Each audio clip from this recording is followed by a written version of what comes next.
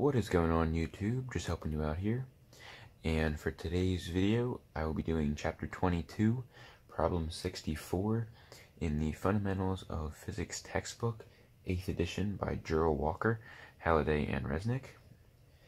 And in chapter 64, we are given a figure similar to this one. So we have 8 charges that are in a square.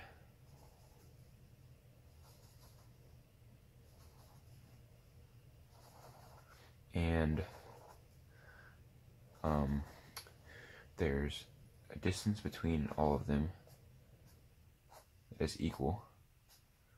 And we'll call that distance r. And so these numbers here are the charge on each one.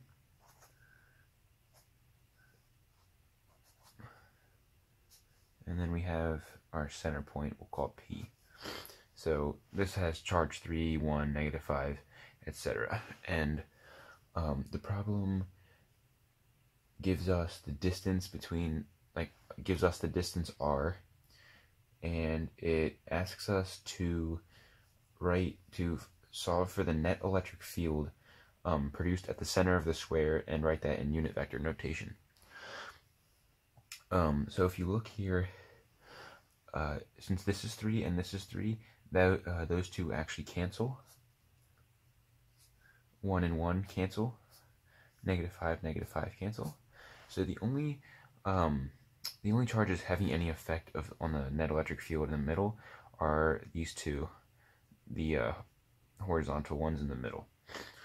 So it is assumed that this particle in the middle is positive, so that means that it's going to be attracted to here, be attracted to this side, to the right, by 2 charges, and it's going to be repelled over here by 1 charge. So in total, it's 3 charges to the right. So we can say the electric field is equal to 3 charges over 4 pi epsilon sub 0 r squared. And since it's in unit vector notation, that is I hat, because it's in the x on the horizontal, so it's on the x-axis.